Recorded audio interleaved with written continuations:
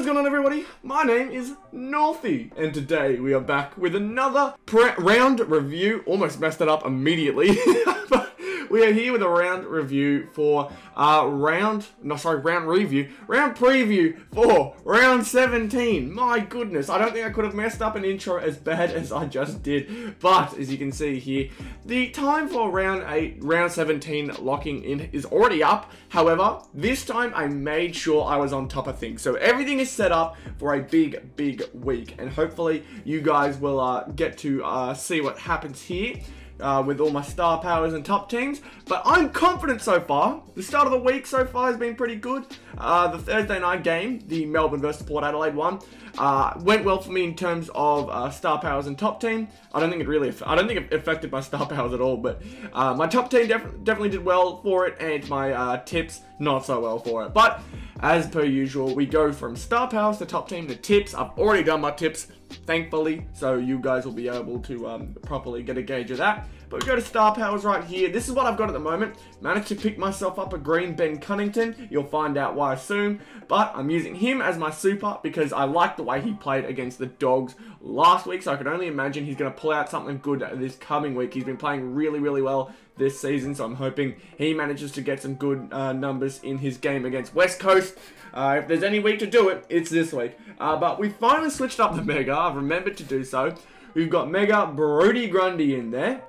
Max Gawn had a pretty decent game last night. So, I mean, if I had him at the Mega, I'd probably use him. But I do not. My other Megas were Paddy Cripps and Todd Goldstein. I am not confident at all having that many that many North Melbourne players in my star powers, but I've got two in here at the moment. Taron Thomas has been playing really well as of late. 24 disposals, I believe, was a career high for him, so he did really well. And obviously the rest of them, yeah, they did their regular thing. It's very hard to find good Rising players. Rising is the toughest. I believe that Super is the best. You get the most out of all the Super. I've got Clayton Oliver, Josh Kelly, and Ben Cunnington at the moment. Those three, help me out tremendously. And my legend always kind of swaps between certain people here and there. But we'll see what happens. Joel Selwood, Scott Pendlebury, and Jack Siebel are, for the most part, the ones I kind of switch between at the moment. But Riley O'Brien is in there at my future position right now. I believe he plays Ruckman sometimes, if I'm correct. He got 36 headouts, and Ruckman are, for the most part, some of the most consistent ones you can get points from. So I put Riley O'Brien in there to see if he can have another game like it. If Hugh McCluggage comes out and plays amazingly, I won't know what to do. He's been having a little bit of a tough stretch as of late, so having Riley O'Brien in there should be a nice refresher, a good Ruckman to hopefully get us some good points for this weekend. Obviously, not quite in the top 100 last time, but in the top 10, not top 100, I'm right. In the top 100 last time, but hopefully in the top 100 this coming week. And I have a good feeling that we will. I'm really confident with this week's teams. I think I've made the right choices here and there to do the best things for us. Now we go to our top teams. As you can see here, biggest changes are my Ruckman and midfielder. Midfielder originally was Tuke Miller. He hasn't been playing bad at all. But Jack Steele has been playing really well as of late. The tackles he gets in games, the amount of tackles he gets even are just huge. He's always on the ball. He's doing big things all season. And so I've put him in there. Rory Ladd has been probably one of the most consistent backmen this season. So I'm still happy to keep him in at that position. But Christian Salem, I put him into my top 18 team. I didn't put him into my top 4. That may be a mistake. I'm not too sure just yet, but I'm sticking with Rory Ladd. I don't think Christian got 100 points, but he got very close. I'm almost certain he got very close. He had a good game, though. And then, as always, Marcus Bontempelli. He's been playing awesome all year. Not an 100-point game last time. Paddy managed to beat him by a fair bit last time, but I am still confident that Bonts can do some big things. He didn't kick a goal at all in that last game, which even one would have put him a little bit closer. And as everyone knows, if you watched the video last week, the review for round 16, you can see right here, I came 27th. So a change up in a goal, just some small things here and there, a goal, a hit out, literally anything extra would have put me over. So, hopefully these guys can be clutch for me. Aim for top 4 is always 400. It'd be nice if one of them could go over that 100 mark, making it a bit easier for me. That's why I'm a little bit annoyed. I've never really thought about putting Christian Petrarca in there, but I guarantee you Petrarca had over 100 last night. So anyone who's got Petrarca in their midfielders is definitely going to be very happy. But this is my top 4. Brodie Grundy, I switched out. I put him in for Max Gawn, and Max Gawn went out and played a really, really good game. So I'm hoping I haven't made a mistake there, but there's not much I can really do. I've got to just hope that Brodie Grundy can be a good all-round player on this weekend. I can't remember when he's playing. These Thursday through Monday weeks are just messing with me, but I do love my football. So hopefully it'll just mean I get more time to watch every single game this season. We'll see what happens, but I'm confident this team can do big things. No one has played just yet, so I won't know whether I've made any mistakes or good choices very soon. For at least for a while, sorry. So we'll see what happens. But my top 18 is looking like this. I think it's looking a lot more like solid than it's ever looked before. Christian Salem went out and played an awesome game. I believe AFL Fantasy he had about 108 points. So I don't know how many that translates to in team coach, but I am very happy with his performance. Very, very happy. I can't remember who else played. We had Melbourne. Melbourne and Port Adelaide. Ollie Wines. Ollie Wines had a pretty decent game as well. He and Christian Salem had about the same kind of game. I think Ollie was just a little bit worse. But I've had Ollie Wines in there because he's been playing games just out of his mind some nights. It's been ridiculous.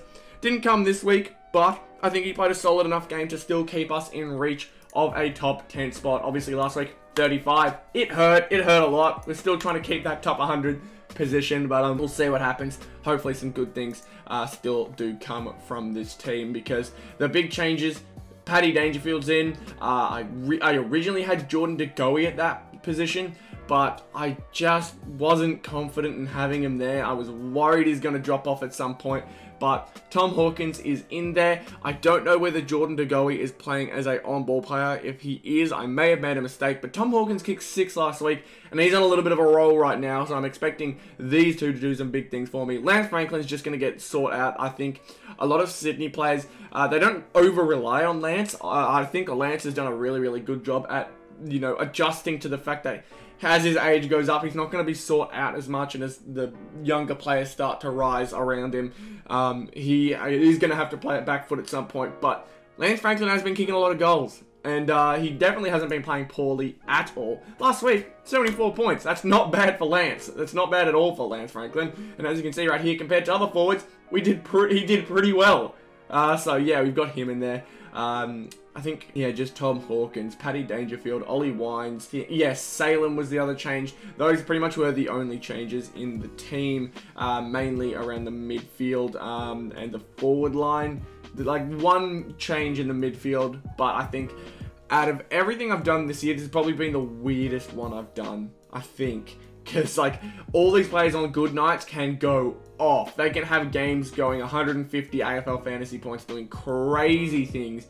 Jack McRae, he's just a consistent 30, so he's always one of the safe ones. If you do have him, put him in. He's going to know what he's doing. Paddy Dangerfield had a really good game, and he's just an on-ball player, so I'm a lot more confident putting him in over anyone else now that he's back to his form, unless he gets injured, which will just be heartbreaking, because you really can't afford in this game mode to have a single person go down. Both top 4 and top 18. So hopefully this weekend is good for me in terms of top team.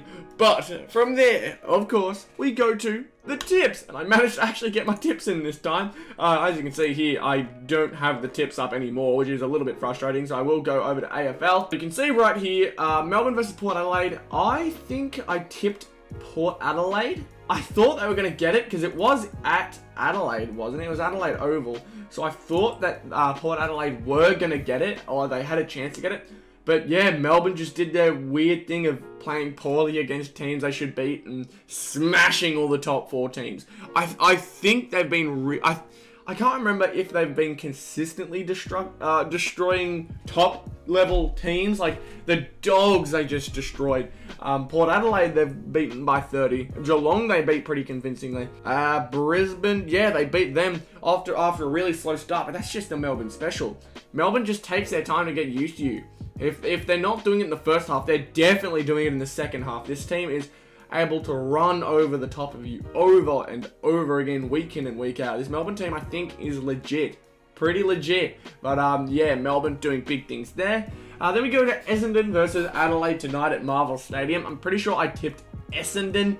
I'm pretty certain that's a good choice. Adelaide, I don't know, maybe they could pull something out, but Essendon have been pretty consistently good. Jake Stringer has been playing really, really well as of late. Of course, you've got Darcy Parish, you've got players like that. I'm trying to think of who else is also... Yeah, just Jake Stringer and Darcy Parish, I think, have been the two most, you know, the biggest ones so far. One of the old top team players I had on my team, Dyson Hempel, I haven't got him in the team this week, so it's interesting to see how he'll play tonight. But it's a fully up in the air. I do not know how it's going to go. I'm pretty certain, or I'm pretty hopeful, however, that it will be Essendon. I'm thinking so. But then we go down to Saturday games. There's only 3 this Saturday, and then 3 on Sunday, and then the 1 on Monday. I don't know why they've got a Monday game, but alright.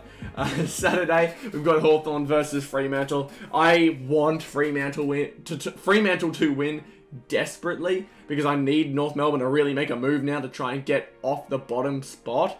But we'll see how it all goes, because North Melbourne, there's been times where they look really decent, and against the Dogs they did look pretty good, but I don't know whether they have it in them to properly win games consistently just yet, and I'm hoping that changes very soon.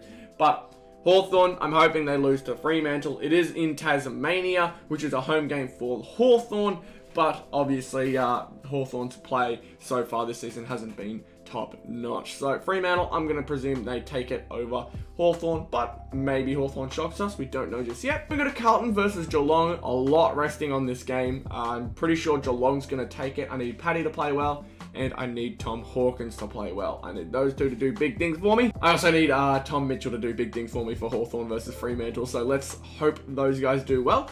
But yeah, Geelong, I'm pretty certain I picked Geelong over Carlton.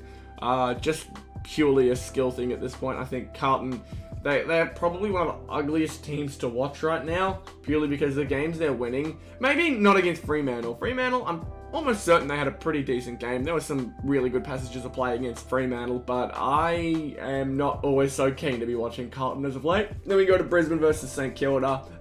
Tipped Brisbane for them. Is at Metricon Stadium in Queensland.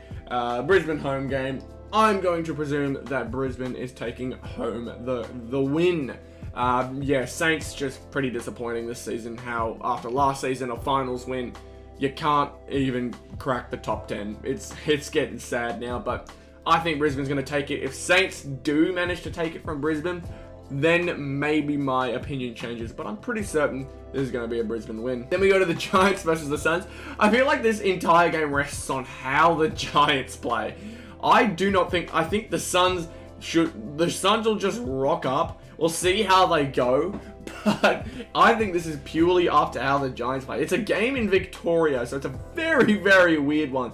The two most recent expansion teams up against each other, one with a bit more success than the other in a completely different state. It's going to be very, very weird, but I think Giants are going to take this one home. I think there's a little bit of leniency you can give them, but man, the Giants on their bad days are horrible, and on their good days are really, really good, as we've seen this season from their wins against Melbourne, but their loss against Hawthorn. Just a confusing team. This one I'm excited for, the Dogs versus the Swans. I'm pretty certain I picked the Dogs, but I could see the Swans taking it from them. I really could.